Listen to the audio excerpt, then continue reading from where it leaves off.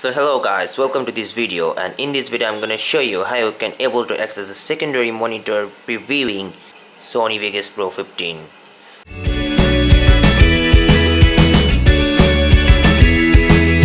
So this is the interface of Sony Vegas Pro 15, and this is guys really very easy to access the secondary preview, and you can't able to access the secondary monitor previewing when you are playing a video clip in your trimmer.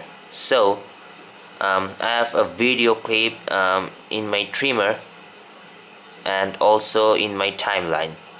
So come into the timeline and just find the video preview on external monitor.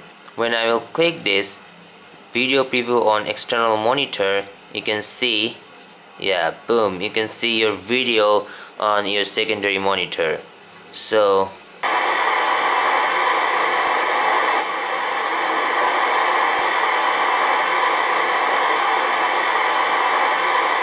you can see exact same thing happening in my this monitor here and also here.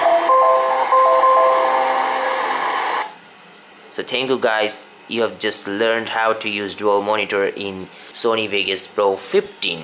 Thank you guys to watch this video.